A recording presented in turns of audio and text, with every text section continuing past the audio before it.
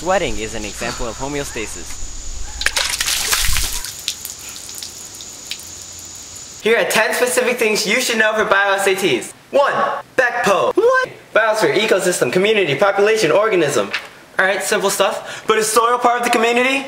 No! Communities are only all the living things like animals and trees and fungi. Soil and all the abiotic things like water and gas and light, they're all the ecosystems grow. 2. Animal fitness. Animal fitness is the ability of an organism to contribute its own alleles and its own physical traits to its own offspring. So when the SATs ask which of the following animals has the highest fitness, look for the one with the most babies. The SATs are tricksters. They'll give you choices like, a female baby with one baby lion cares for all other babies even though they are not hers. Aw, that's so sweet. But it's wrong. Hardcore male lion who killed 15 other lions with kung fu. Oh snap, that's BA. But it's also wrong. Male lion who lives up to 80 years old.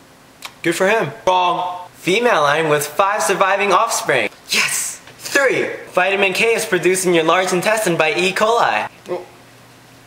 Oh, thanks E. coli. E. coli and us humans have a mutualistic relationship. 4. FARBM. No, I did not just have verbal diarrhea with the word farm. It is a mnemonic for the chordate order of evolution. So for the Phylum Chordata, the fish evolved first, then amphibians, then reptiles, then birds.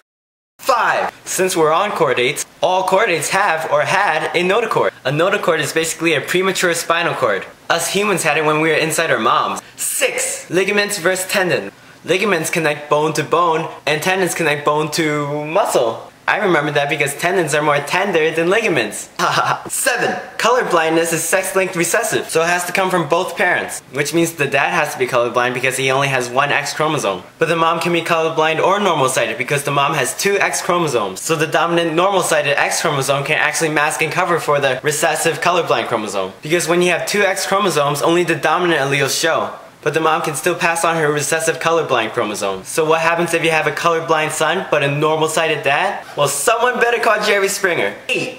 Xylem and phloem. Xylem can only carry water up a plant, from the roots to the stem and the leaves. And phloem can carry water up and down a plant. 9. Mim-ee-cry. Isn't that a Pokemon? There are 2 types of mimicries. Mullerian mimicries when 2 species look like one another and both are actually poisonous. So when a predator goes like, oh look, what a colorful butterfly, I think I'm gonna eat it. Oh wait, Big Bird ate one last week and he died. I ain't gonna eat that. Bastesian mimicries when one species that actually isn't poisonous looks like a poisonous one. So keep your kids away from them because Bastesians are liars. 10. Everyone's can I borrow your pituitary gland? This is where your growth hormone comes from. And judging by its size, it must not be a very big one. Hey! Now go back to studying.